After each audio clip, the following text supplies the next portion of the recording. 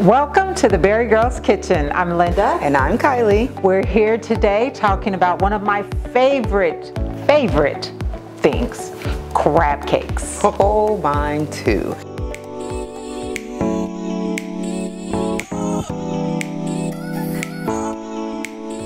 So, Mom, let's get started and preheat our oven to 450.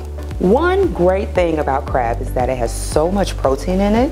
All shellfish contain psyllium, but crab cakes are particularly rich in it. Psyllium plays a key role in the human's antioxidant defense system. Watch it now. Watch it.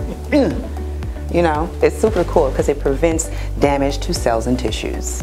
All right, let's get started preparing our crab cakes. Yes. Now, this recipe has no mayo in it, so it doesn't have as many fillers as you typically would see in a crab cake recipe. But that way, the true crab flavor comes through.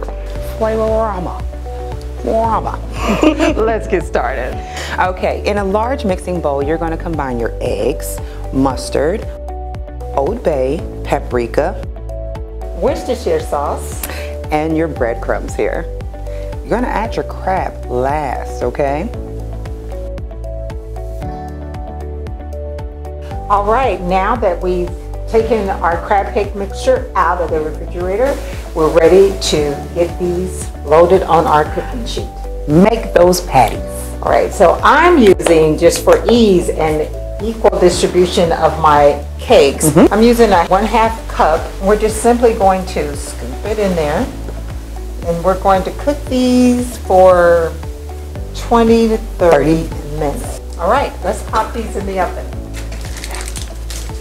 All right, now that we have our delicious crab cakes out of the oven, let's get these plated and finish it out. Yes, Mom. We have a wonderful, easy tartar sauce, and then we have a wonderful, little bit of kick to it, Cajun crab sauce. That sounds perfect. And there you have it. More healthy, flavorful, fun recipes from the BariGirls. And when you try these at home, please leave us a comment and let us know how you make it count. The BariGirls are brought to you by Hen House. BariGirls out.